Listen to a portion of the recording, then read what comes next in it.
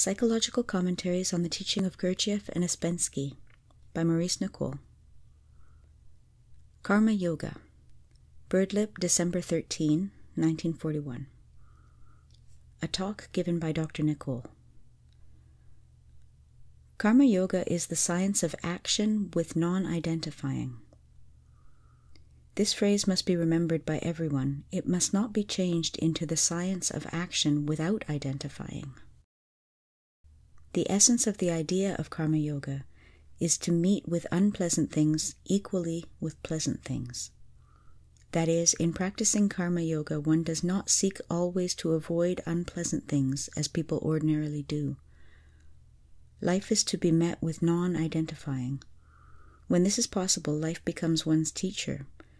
In no other sense can life become a teacher, for life taken as itself is meaningless. But taken as an exercise, it becomes a teacher. It is not life that is a teacher, but one's relation through non-identifying makes it become a teacher. Nothing can change being so much as this practice, namely to take the unpleasant things in life as an exercise, and anything that acts on being at once increases our force. To take life with non-identifying does not mean empty acting. It means to act from a real basis, from aim, and from understanding the ideas and meaning of the work. It is impossible to understand life in terms of itself. Taken by itself, it is a gigantic muddle. Something must be fitted over life, a system of ideas, such as the work, to make it have any meaning. Karma Yoga gave life a meaning, but by itself it was not enough. All the ideas of the work are necessary to transform life into meaning for oneself. How can a person find his own meaning? Everyone is born into the world with one lesson to learn from the work standpoint, one task to perform in regard to himself, and unless he begins to see it, his life is really meaningless. We have to remember something we have all forgotten. Life is very short. We lose ourselves too early in life. Do not drift. Take hold of yourself and ask, what am I doing? Where am I going? Think what you must do before it is too late. Think what it is important for you to work on. Everyone has to distinguish in himself what has to be worked on, his reason for living this life. Man is born into this planet with an inner task, and life is so arranged that he cannot find himself and his meaning through life alone, but only through seeing what this inner task is. The work says that everyone is born into and is in exactly the best circumstances in regard to this task, and that if a man meets this work, his conditions are just what is best for the purpose of work. But of course, everyone thinks that if only he were in different circumstances, everything would be easy. This is not the case. Birth is from fate, not accident. And all fate has to do with oneself and one's possible evolution. One has to work against the circumstances one finds oneself in. To be born poor entails difficulties, and to be born rich entails difficulties. As life is, it always goes differently from what we expect, and everything goes, as it were, crisscross. If life itself were the object, this would not be the case.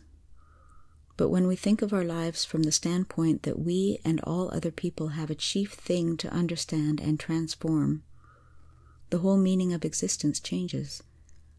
Life is very brief, a moment or so of confusion and muddle.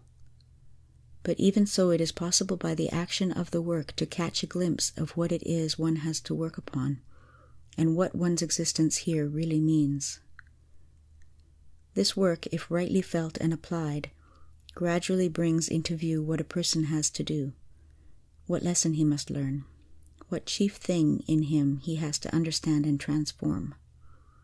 This is called chief feature. But a man cannot come into the inner perception of his chief feature until he is ready for it. All his separate observations and aims in regard to his own work on himself if done sincerely, will gradually combine and show him what it is that he has to work against, and will give him the reason why he is down here on earth. This is finding one's meaning, or rather the meaning of one's existence. But it is useless striving to find one's chief feature directly. You must quite honestly begin always to work on one or another thing that you have observed, and try to change it sincerely. People feel the work sincerely often, but never think of starting sincerely from something they notice in themselves and working on it. They want everything together and without paying. But if you feel emotional about getting to know your chief feature and really want to know about it, you may catch glimpses. Sometimes you can see chief feature in other people. Ask yourselves, what is it in this person that would make him different if it were changed? Sometimes it is possible to see this in someone else. And if you can only see how you have been wrong in your own life, how you have always reacted in the same way in certain circumstances, if you can suddenly catch a glimpse of this, then you can have an aim which will inevitably lead you to chief feature. You will find that it is something you have always known about and suspected, but you have never quite recognized it as that very thing. Perhaps you will see it in a flash for a moment, and you will think, so it's that after all. It has been that all the time. You have always known it, but have not guessed that that was the thing to be changed. And you will see then that if you can change exactly that thing, you will be able to change other things. After the first glimpse, you may not see it again for some time. Then you will see it again. It is the axle on which your personality turns, and it is the wrong axle, so unless you build up something behind your personality, you cannot find yourself. But if you can get a trace of real I to bear upon chief feature, you will see what makes your life wrong. And if you feel that the discovery of this is the real meaning of life for you, then life can never become meaningless. Right and wrong.